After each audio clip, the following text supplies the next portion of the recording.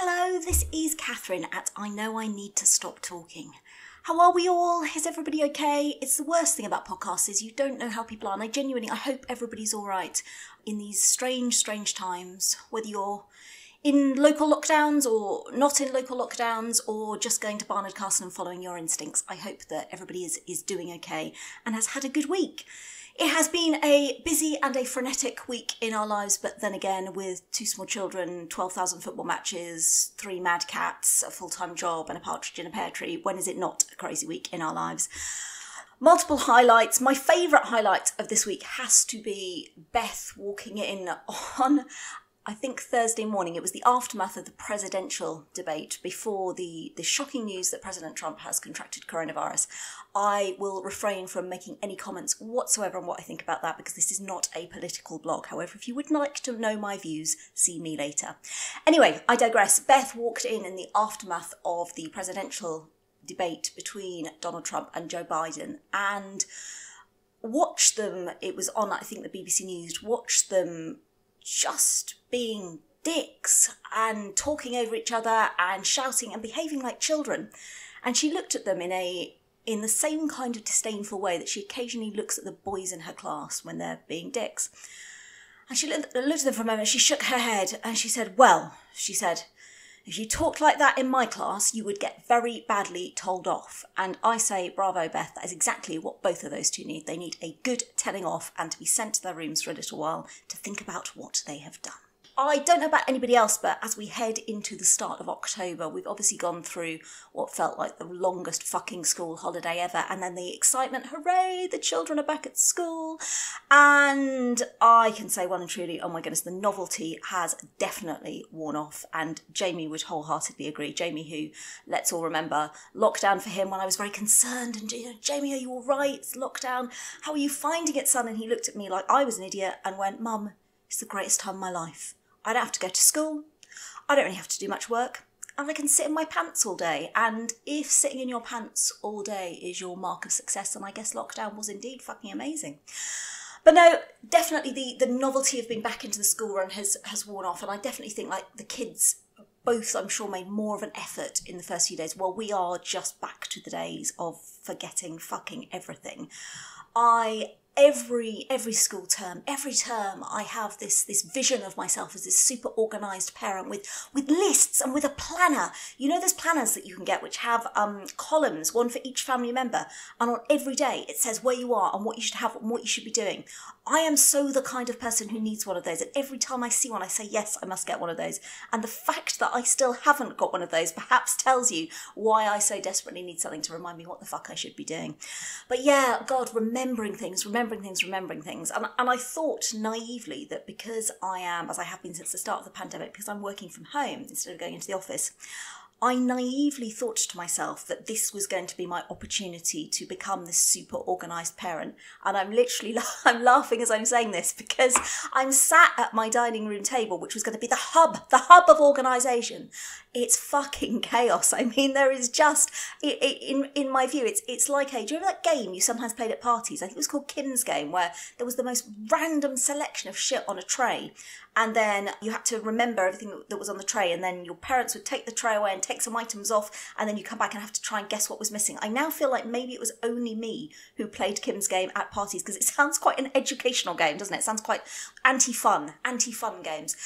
Anyway, I digress. My dining room table looks like the aftermath of some hellish version of Kim's Game. Just some random items that I can see from here on the table.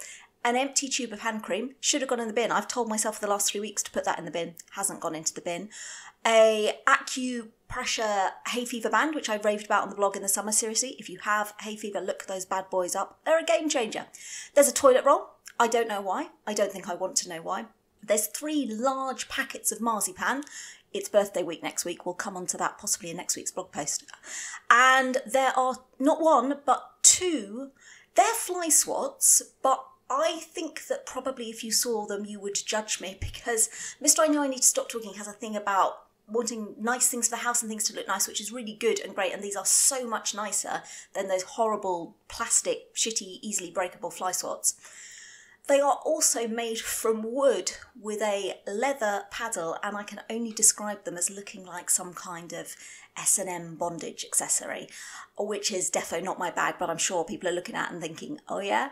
In fact, I've just now suddenly had a sudden terrible thought and thought, my goodness, what does my cleaner think of me? So if my cleaner's listening to this, they are fly swats. They are absolutely fly swats. I feel I've now protested too much. God, how did I go down this random train of thought? Anyway, so yeah, my dining room table is fucking chaos. So clearly is the inside of my mind.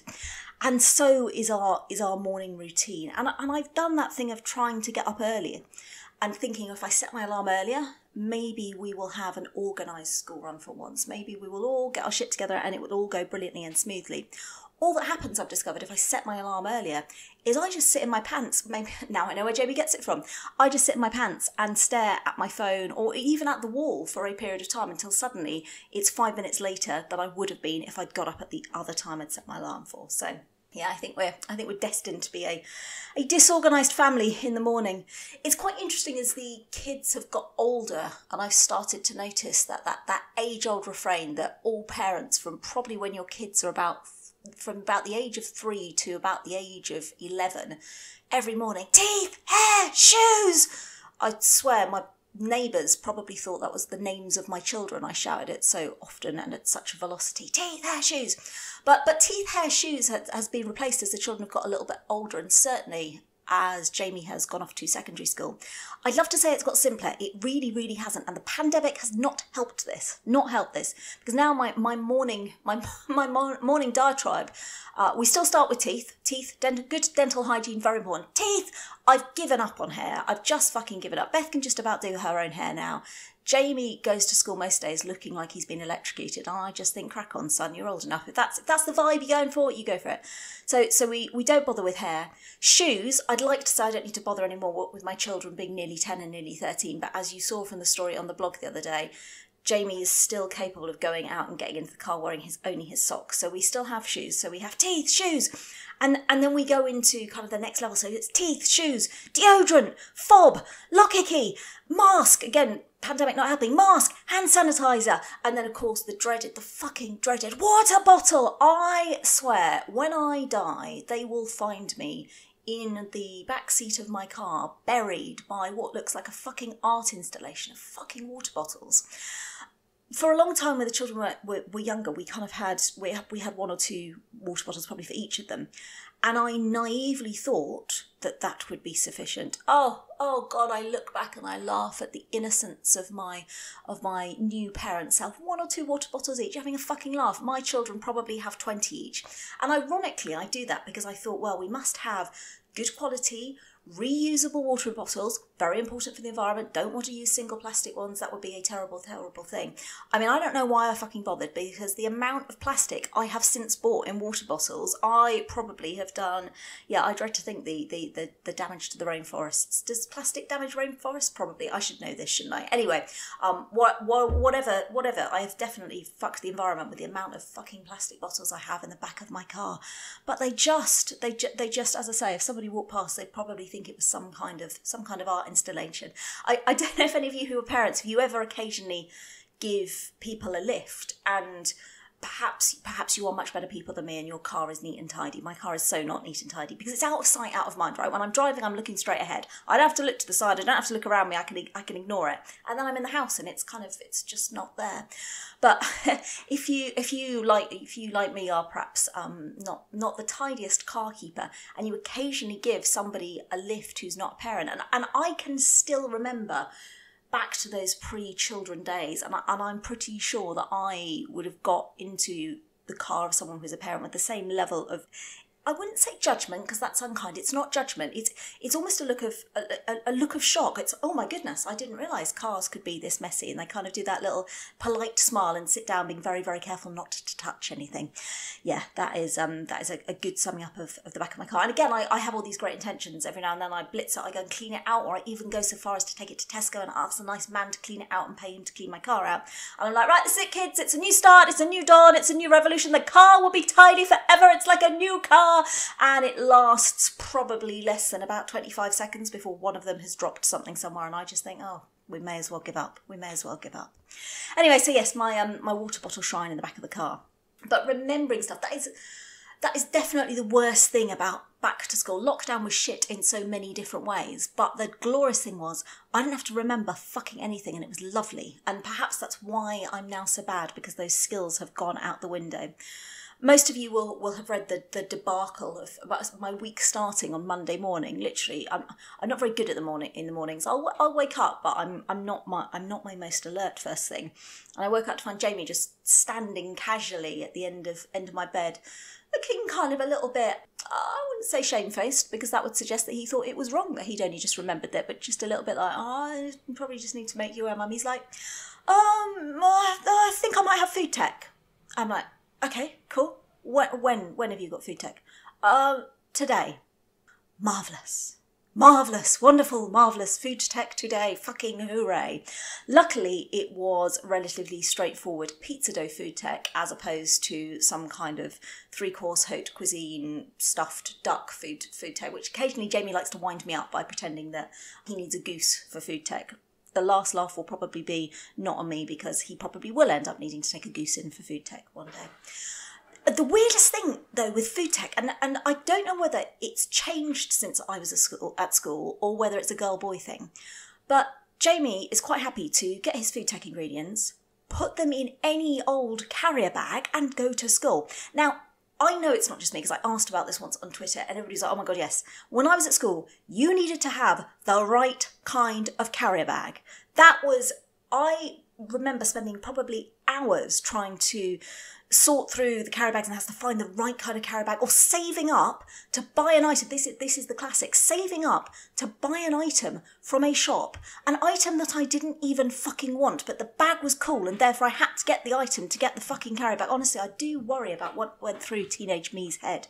But yeah, that was Sunday night, wasn't it? It was like the Sunday night when I was at sort of, in year 7, year 8, Sunday night, Sunday tea time, Antiques Roadshow theme tune, and rummaged around in the carrier bag pile, yelling at your sibling because they'd taken the carrier bag that you'd saved because you were going to put your food tech ingredients in that, and God forbid you had the wrong kind of carrier bag. God forbid your mum went, just take a Sainsbury's bag. It's like, Mum, do you not understand what it's like to be a teenage girl at all? God, I was unreasonable. But yeah, so at least there's no shit going down with carrier bags. I hope that doesn't start. I hope I haven't now jinxed myself there. Jamie's also managed to, where are we now? Was it the 4th week of term? Yeah, he's managed 4 weeks before managing to get his first detention of the school year.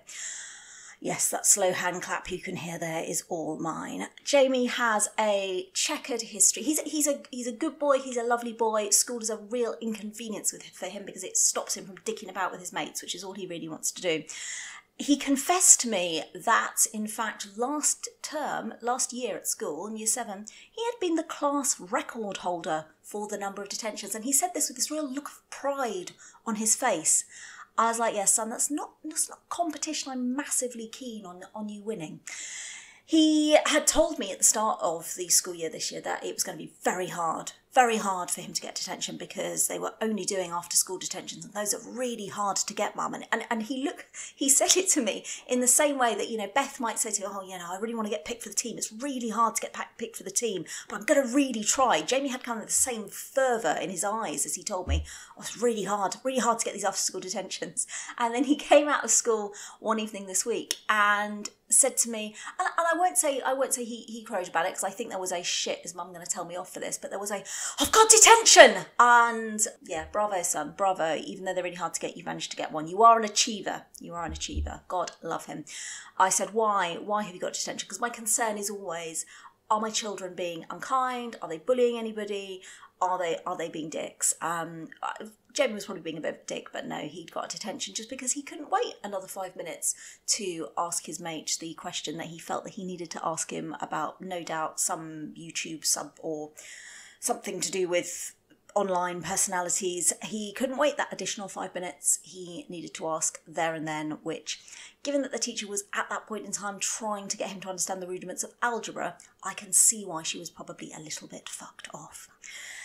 So Jamie's had his first detention. Let's hope he's not on course for another record this year. He also, in the vein of forgetting about things, he's really enjoyed winding me up this year, and I do fall for it every single time because I'm so paranoid about the fact I'm constantly forgetting stuff. He likes to come in as we're leaving the house, and I'm doing my teeth, deodorant, fob, blocker key, mask, hand sanitizer, water bottle, rant, etc. He likes to then go, oh yeah, Mum, I just remembered that I forgot to do this really massive assignment for maths, which is basically worth 90% of all of my exam marks up to postgraduate level. Ha ha ha, yes, you can imagine my face when I get that in the morning. But the trouble is, I say to him, Jamie, yeah, you can't really go with that vibe, son, because one day that will be the reality. That will have happened, because much like his mother, he's not great on remembering stuff. We had an excellent moment last night where I try and encourage the kids to get their homework done on a Friday night, so it's done, it's out the way. And Jamie was pretty good, went upstairs to do his homework. And typically with their maths homework, they have one task and then they have an extension task to do as well. And he said, I've done my homework. And I said, cool, have you done the extension task? And he said, no, I haven't done that. And I said, well, it's maths, Jamie, it's really important. Go and do your extension task. Okay, he said. So he went upstairs and did it. He came back down a little bit later and I said to him, have you done the extension task? And he said, yeah, no, I've done it. And I said, okay. And then I thought a little bit later, I'm going to check in. I said, have you done the extension task, Jamie? And he looked really guilty and he went, no, I haven't done it. I said, fine, okay, Saturday morning, your sister will be at football. You can do your extension task then. Okay, he said, I'll do it. So this morning, got up to take Beth to a football match, 9 a.m, an hour's drive away in the pouring rain. Yes, that expression you are imagining on my face is spot on. Actually, it was a joy. They all played brilliantly, and I'm so happy that football is up and running again. Long may it last. Anyway, I digress. So I got up and wandered past Jamie's room, and I said to him, that extension task? He went, oh yeah, I've just had a look. There is no extension task. I was like, okay, so last night you lied to me about having done a piece of homework that actually doesn't exist. What is this absolute insanity? What is this world we live in? You can see why I'm confused. But COVID has definitely brought some benefits. I'm a very glass half full person. I am always looking for the positives, and definitely my school run high of the term so far was when Beth came out a couple of days in and announced to me, we don't have to do reading diaries anymore. Alleluia, no more reading diaries. Oh my God, it's the dream. It's the dream. I feel so much for any teacher or TA or indeed parent who goes in to listen to small children read. And we all know the hell of listening to small children read. And that in itself is probably a podcast all of its own. But I have just fucking abhorred filling in reading diaries, because to me, reading is something that I do for fun, for total relaxation. It's my me time, it's my switch off time, and I absolutely get why it's really important for teachers to know that the children in their class are reading. So don't get me wrong, I understand all the reasons that reading diaries are really, really important. But oh fucking hell, the chore of filling them in. It was like my homework and I was so bad at it. I was forever writing notes. I felt like it was me. I'm really sorry, I've forgotten my homework. I did listen to the reading and I absolutely did mean to fill in the reading diary, but I just forgot. I'm so shit. I'm so sorry. Yeah, so I am not sorry to see that reading diaries are not something that can be permitted in a COVID world. And I suspect probably lots of teachers, if they're honest, may well feel the same. My favourite reading diary story, which I think I told on the blog at the time, was Beth must have been in about year 1, I think. And she was, unlike her brother, she learnt to read very, very quickly. And my favourite evening was, we were doing her reading and I was like, Beth, stop it, just concentrate, just read properly. And she sort of said to me, oh, I am reading properly. And I was like, well, you're really not. But anyway, she insisted on doing it. Read the story beautifully. I'm sure it was a Biff and Chip classic. And so at the end of it, I wrote in the reading diary, and I took a photo because I still remember what I had to write at the time. And I wrote to her long-suffering teacher, I wrote, Beth read beautifully. She did, however, insist on reading in a Russian accent. And she did, for one night only. I have no idea why. It was a very good Russian accent. My children are bonkers. So yeah, farewell reading diaries. That is not a sad farewell. But yeah, obviously mornings are a mad rush, and the one saving grace for me is certainly at Beth's school is the absolute joys of the unsung heroes who run before and after school clubs. God love the before and after school staff, you absolute bloody legends. it is, before and after school club is the greatest invention known to man on so many levels, not least because I am just disorganised, and actually having quite a big window when I can drop my children in is only a positive thing. And the before and after school club at Beth's school, and obviously where Jamie was previously, we're very lucky it's on site, and it just became a proper home away from home for them. And the two ladies who ran it just became friends and became, people that the kids would chat to about anything. And even Jamie, when he was in year 6, and he was probably a bit old for after school club really, but it was convenient because he was there with his sister. And just the rapport and the bond. And one of my favourite photos from Jamie's last day of school is actually not him with his teachers, but him with the two ladies who ran before and after school club. So if you are somebody who works in a before or after school club, you ladies and you gentlemen, you are some of the greatest unsung heroes of our time. You save my sanity pretty much every day. You are wonderful, wonderful people, and thank you so very much for everything that you do for our children. We're very grateful. My children, in fact, have typically loved before and after school club so much that even now I turn up to get Beth, and Beth looks at me with "Why are you here?" I'm like, "I'm your loving mother. I've come to get you so we can spend time together." "Well, I like it here."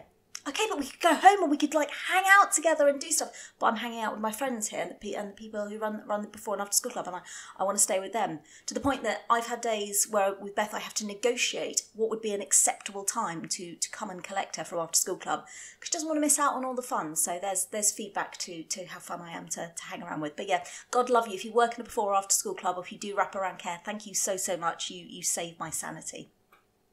And my sanity is typically in short supply in the school run.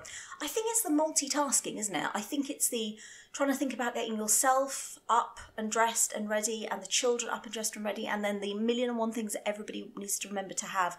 And I know when I wrote my blog post the other day on Jamie forgetting his food tech stuff, and there are a couple of people, not many, but I tend to get this whenever one of my kids has forgotten something and I've kind of, gone to make it right. And they were like, "Well, they'll never learn if you don't, if you run around like them after all that, if you remember stuff for them, they'll never learn, they'll never grow up into functioning human beings." And I just think bollocks. I don't think that is true. I mean, fair enough, you do you. But I think, do you know what? We're all fallible. Kids particularly are really fallible. There's a shitload going around in their head. I mean, admittedly with Jamie, it's probably, does he need shoes for school today, and which famous celebrity YouTuber is he going to grow up to be? But they've got lots going in their head. They're fallible, and I yes, they've got to learn to be independent. My kids have chores. They have stuff they have to do around the house. I expect them to step up and take responsibility. But when they accidentally fuck up as well, I'm their mum. I kind of expect to be there for them, and I think that's a good thing. So yeah, I did think about writing a ranty blog post about people who think that no children should stand on their own 2 feet. They absolutely should do, but they're just like us. They're going to make mistakes, and actually letting them know it's okay to make mistakes and that we'll work out a way through them, I think that's a good thing. Anyway, that's my rant for today. But yeah, multitasking in the school run. One of my favourite multitasking moments on the school run was years ago when both the kids were at the same school and I was dropping them off in the morning. And I really cannot park. I am really, really bad at parking my car. In fact, earlier today I popped to the supermarket and I'd driven forwards first into a space, which I'm never very good at, but I managed to get the car in. And I came back and it was one of those awkward things where you've parked really badly, but you're like, well, I'm not over the line and the other 2 cars can get out, so it's all right. Anyway, I arrived back just as the car on one side had gone and another car had driven into the space that they'd left, and the guy got out his car and kind of looked at my car as if to say, really, would you really park at that angle? Yes sir, yes I would. That's the only angle I am capable of parking at. But yeah, one of my favourite moments, as someone who's not able to park even slightly, I was attempting a parallel park one morning, which I actually managed, and I felt like getting out of the car and standing on the roof and punching the air, because I very rarely managed to parallel park. Admittedly, I was probably only able to parallel park because the space between the cars was roughly the length of a double-decker bus. That's about how much space I need to parallel park. But yes, that particular morning I was really concentrating on trying to, get the car, angle it right, get it into the space. At which point a much smaller Beth piped up, "Mum, where do babies come from?" So I parallel parked that car whilst explaining the miracle of life. Yeah, get me. A proud parenting moment indeed. And one of the one of the things that's just making the school run even more challenging than usual this term is, I think I've said before quite rightly, the schools are asking that if you don't have to get public transport in the morning, if you have other means of transport, then please don't use public transport, so it's less crowded on the school buses to reduce transmission of COVID. All makes perfect sense. Of course I managed to pick schools for my 2 children which are on totally opposite sides of the town. Of course I did that, but that's fine, we just leave the house earlier. All goes smoothly, almost never, but that's the plan. But it's fulfilled Jamie's, I wouldn't call it a prediction, but Jamie, starting in year 7 last year, was getting the bus to and from school until the point when the schools closed. And he was all right about it, but I had some experiences on the school bus when I was his kind of age, which weren't great. So I've always taken great pains to go, how was school and how was the bus? And he was like, yeah, it's all right. And I was like, is everything okay? He's like, yeah, no, it's fine. And so I kept asking a few days. And he said, look, Mum, the bus is fine. My mates are on it. I've got people to chat to. It's fine. It's quite crowded. It's a bit busy. He said, the thing is, Mum, I just don't really think I'm a public transport kind of guy. And I was like, well, at 12 years old, Jamie, I can tell you with some certainty, you fucking will be a public transport kind of guy for the foreseeable. Thanks for your opinion. But hey, who's had the last laugh? Clearly it's him, because now I'm chauffeuring him to school every morning. So I think he's a big fan of that. And I feel hugely privileged, despite all my moaning and complaining about the school run. It's a huge privilege to be able to do it. I do feel really lucky to do it. I know that not everybody can, and actually in a crazy, mad world, it's sometimes some of our few kind of quiet and peaceful moments at the start or the end of the day. When I say quiet or peaceful moments, is mostly because my 2 children are completely ignoring me. Jamie's my favourite. He gets in the back of the car like I'm literally driving a taxi. He gets in the back of the car with his mobile phone off school. I'll be like, how's your day? He's like, yeah, it was good. I'm like, anything happen? No is usually the answer. And then I'll be sitting there in the front of the car, merrily chatting away to him about my day, and sort of leaving him space to have a bit of a think. And occasionally I'll ask him a question, and it will seem like he's been listening. He's been really concentrating, and I'll be like, "So, did you get any food in the canteen today?" He'll be like, "What?" Yeah, he's got into the car, he's got on his mobile phone, and he started immediately messaging his friends. So any kind of conversation train that I might want to have with him is clearly null and void, but that's fine. That is what mums are for. And as I say, all joking aside, it is a real privilege to be able to do it, despite the teeth, hair, shoes, deodorant, face mask, madness, which is the school run morning. And I thought I'd finish this podcast today with probably my favourite school run memory of all time, which is a little bit gone down into folklore with my work colleagues as well, for a reason that I'll tell you by. So Beth was in year R, so it was, 4 or 5 years ago now. It was quite a while ago. And it was one of those mornings, I think it was like a Wednesday morning, and it was absolutely pouring with rain. Now, despite the fact I spend what feels like half my life on the side of a football pitch, I am not a great one for wet weather gear. I love being outdoors, very rarely dressed appropriately. And on this particular rainy morning, I say rainy, it was biblical in its proportions. I was wearing skinny jeans, 4-inch stilettos, and a cropped sleeve jumper. I don't think I had a coat. For reasons unknown. I think possibly I left my coat at school, and I think I convinced myself, I told you I was an optimist, I think I convinced myself that it couldn't keep raining this heavily. It would be one of those sudden storms, and then it'd stop and the sun would come out from behind the clouds, and I'd walk the children into the playground and all would be well. All was not well. So we parked outside the school gate, and I kept on seeing it. I mean, it should have been a clue, right? I kept on seeing all these parents walking past, and they were wearing cagoules and Max raincoats with the hoods up. They had umbrellas. Most of them had boots of some kind on, and their children similarly were wearing like school uniform coloured Wellington boots and coats buttoned up, and they had like nice Macintoshes and cagoules on them. My children had their coats and they had their school shoes, and they didn't really have a lot else.